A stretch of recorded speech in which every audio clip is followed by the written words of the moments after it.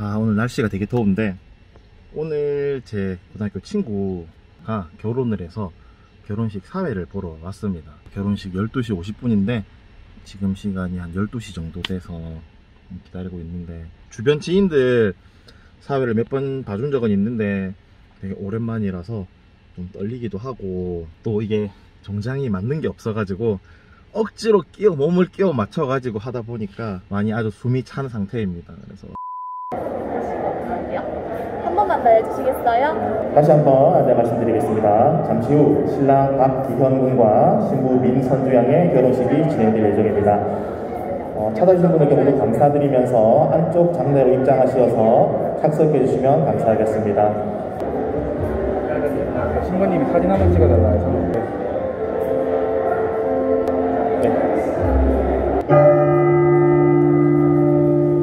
네, 좋습니다.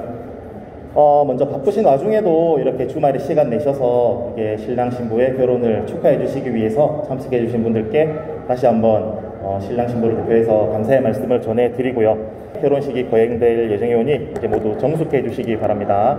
오늘 사회를 맡은 저는 신랑의 고등학교 친구고요. 실제로 고등학교 때는 그렇게 가깝게 지낸 건 아닌데 이제 성인이 되면서 가까워져 가지고 지금까지 인연이 돼서 오늘 이렇게 영광스러운 자리까지 맡게 됐습니다.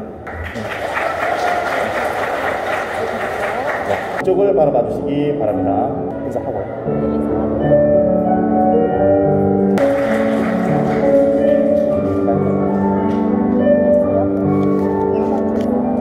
자, 어머니께서 이제 신부님께 호응 한번 해드릴게요. 자, 여러분 큰 박수 한번 부탁드리겠습니다.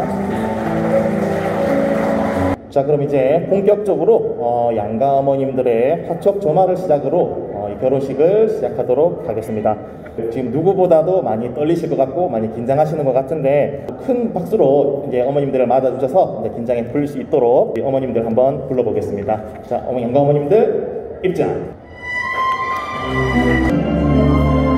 자, 어머님들께서 이제 촛불을 밝혀주시고 계시는데요. 여러분들 이제 촛불이 밝혀질 때 지금 불이 켜졌습니다. 여러분 큰 박수 한 번 더 부탁드리겠습니다. 결혼식의 주인공들을 불러보는 그런 시간이 되겠습니다. 저 뒤에 신랑이 지금 서 있는데요. 지금 제가 좀 한 10년, 15년 넘게 보면서 저렇게 멋진 모습을 오늘 처음 보는 것 같은데, 자, 신랑 오늘 지금 기분이 어떨까요? 뭐 잘 안 들리는 것 같은데 뭐라고요?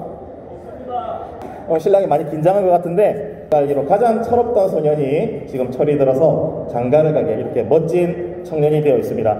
대한민국이 올림픽 금메달 딴 것처럼 큰 박수로 맞아주시면 되겠습니다.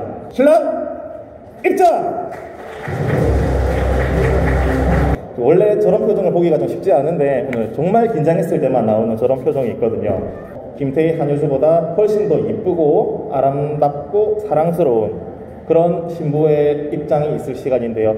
우리 오늘의 주인공 신부 입장.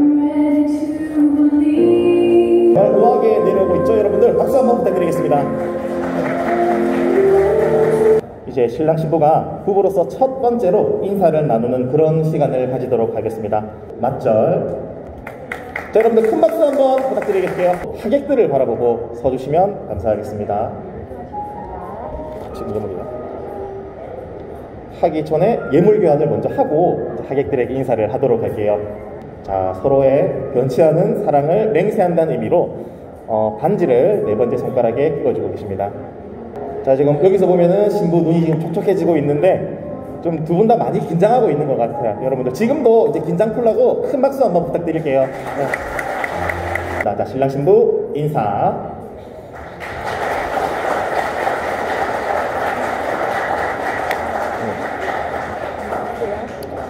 다음은 두 사람이 사랑과 신뢰로 영원히 함께 하겠다고 약속하는 혼인 서약서를 낭독하도록 하겠습니다.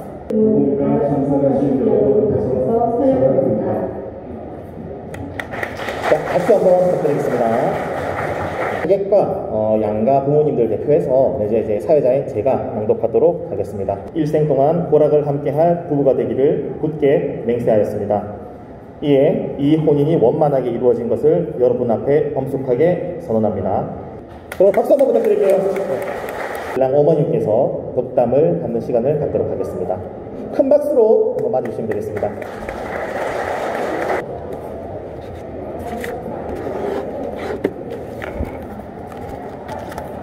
자, 여러분 어머님께 박수 한번 부탁드릴게요. 도움 되실 거라 생각합니다. 사랑합니다. 덕담을 연습을 많이 하신 것 같아요. 오늘 귀중한 말씀 너무 감사드리고, 자, 이제 이것은 신랑 신부가 직접 소명한 서약서입니다. 여러분들 큰 박수로 두 사람 증인이 되어주신 내빈 여러분들과 또 양가 부모님들께 인사를 드리는 시간을 갖도록 하겠습니다. 우리 아버님 나오셔서 아들 한번 안아주세요. 그리고 또 며느리랑 아들을 한번 안아주고 계시는 모습입니다. 여러분 끝까지 한번 큰 박수 부탁드리겠습니다. 오늘 또 눈치채신 분들도 계시겠지만 제가 신랑 신부를 축하하기 위해서 굉장한 분들을 모셨습니다. 슈퍼스타 K 시즌3 미스터 프로, 이렇게 대한민국을 뜨겁게 달궜죠. 애청자들로 우리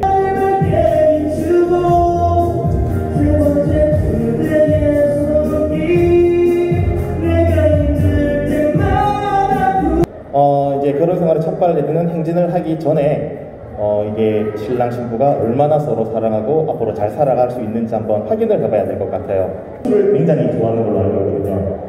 그렇습니다. 신부에서 수고하시면서 알아보시려고 박수 한번 부탁드리겠습니다.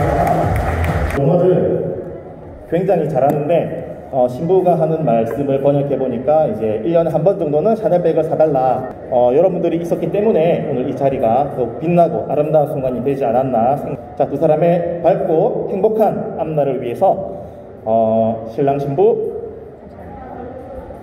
행진을 할 예정입니다. 여러분들 박수가 준비됐습니까?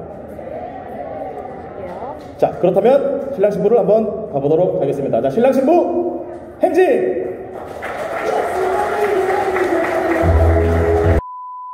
자, 이제 친구 결혼식 사회를 마치고 집으로 가는 중입니다. 옛날에는 막 친구들 결혼식 하고 하면披露宴이라고 하기도 뭐 하는데, 아무튼 같이 온 친구들끼리 막 뭐 나중에 디프리 겸 막 술 먹고 이런 거 했는데, 이제는 다들 뭐 나이도 있고 그래서 그런지 막 크게 디프리에 대한 기대도 없고, 그냥 각자 또 다음 약속들이 있고 이래 바빠서 그냥 가볍게 밥만 먹고 뭐 집으로 가고, 그렇게 오늘도 무사히 뭐 결혼식 사회를 마칠 수 있었습니다.